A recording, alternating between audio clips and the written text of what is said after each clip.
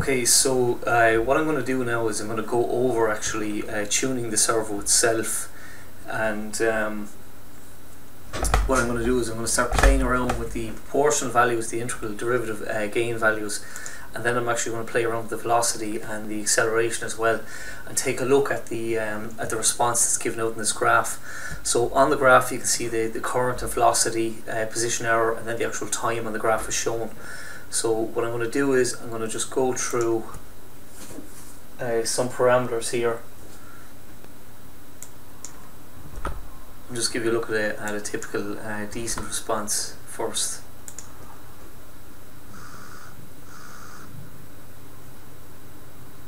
So you can see here, right, that this green line represents the velocity itself, right, and then you can see that the this guy here is down for positioning error, the actual blue guy. So positioning error was very, very high at the start, and then it came down leveled to a certain extent as velocity leveled out, right, and then it was bounced around a bit. So when the green line is actually up here, the way this servo is tuned, the way the software works, is that we do a full clockwise turn, then we have a rest interval of 200 milliseconds, and then we have here a full anti-clockwise turn, right? So there's a ramp up to a set point, and then there's a ramp down, right? And then basically we go off and we try to get some kind of settling time then in itself, right? So it's just what I've done is I'm turning, say we have 4,000 pulses coming out of the encoder, so I have down 40,000, so we'll do 10 turns, 10 full rotations clockwise, then rest for 200 milliseconds, then do 10 full rotations in the opposite direction then itself. So what I want to do is I'm going to analyze this curve a little bit, and I'm going to take a look, right? So what we were aiming for was 1,000, and we actually got that, which is very, very good, because we had down our velocity target set point. So I would have sent this command to say I want you to accelerate up and reach this point here, and as you can see, this guy is actually very, very good, right? Then if we want to go completely, say, out of control, we want to go very, very bad, right? Let me give you an example of that.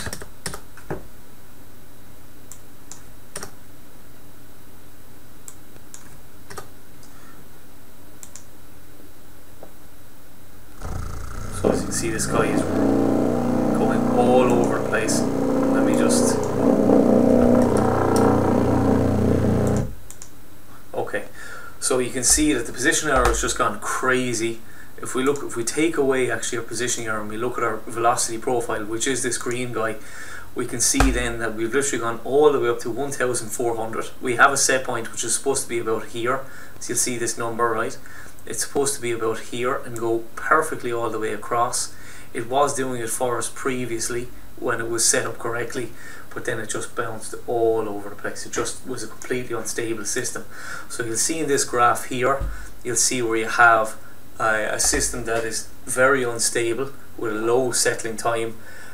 So it's an under-damped system, then this yellow line is an over-damped system, then we have a critically damped system, this blue line, and then probably almost the perfect response in certain situations of this magenta or purple line right here, where it goes out and it just settles perfectly. So it's very important to get the right kind of parameters. One thing that's very important to note about this actual rotor, it's not under load.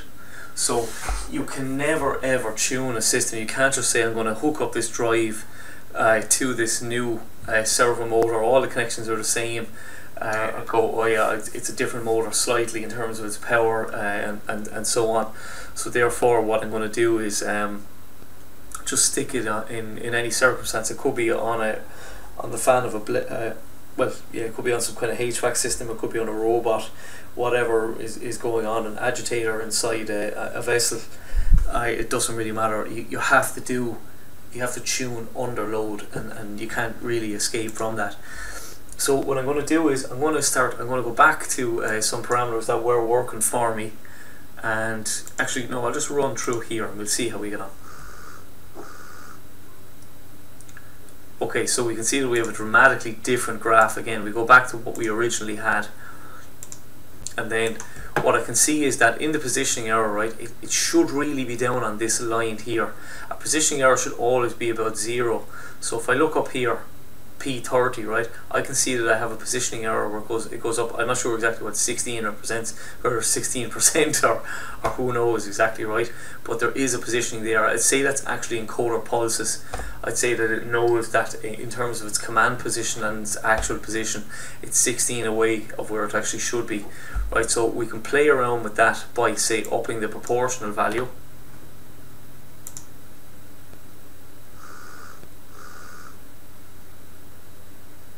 But then we also have problems. Actually, you're right, the acceleration, sorry, I was just thinking there. So what I'm going to do is I'm going to knock that acceleration up and see how we can get on.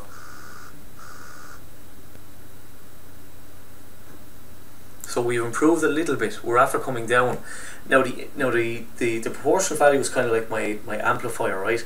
So it's driving up my system response, right? So what I have to do is then I have to put in the derivative value in order to try and calm this thing down as soon as it goes over its set point, right? So I have to calm the guy down with the derivative value. But the integral term in these things actually kicks in to help you get near your set point, and that's really its main focus. So we're going to give it an actual value. That's a bit high, but this system is not under load. See what effect it's going to have. Now, beautiful. See, what we've done is we've literally gone up. Our position error is always going to be massive at the start, right? And basically what we're after doing then is we're after coming down, and we're after kind of settling as much as we possibly could. There's always going to be issues when you're ramping up and ramping down, but this is very, very nice now. You can see it's got 99, 1001.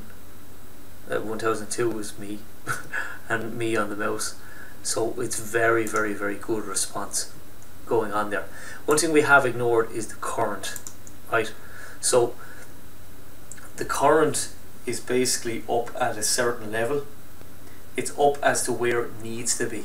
Now this motor is actually down to take an awful lot more, right, than 240 milliamps, right?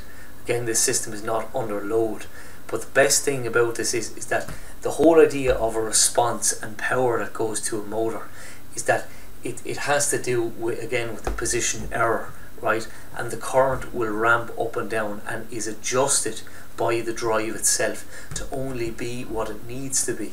If you're hitting your target numbers, your target velocity, right, you don't care if your motor, because it's doing what it's supposed to do. It will only draw more current if it needs to, right? So this is definitely me trying to give across that this is positioning with torque.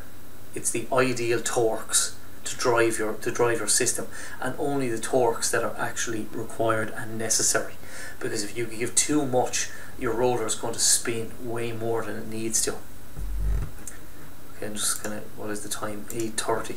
Okay, so what I'm going to do now is I'm going to start playing around with the actual velocity and then the acceleration itself, and then kind of take a look at the actual profile. Okay, so what I actually might do is I'll do that in the next video, and yeah, I'll do that in the next video, and then we'll see that if your actual set point value changes, you also have to start playing around with your figures here also.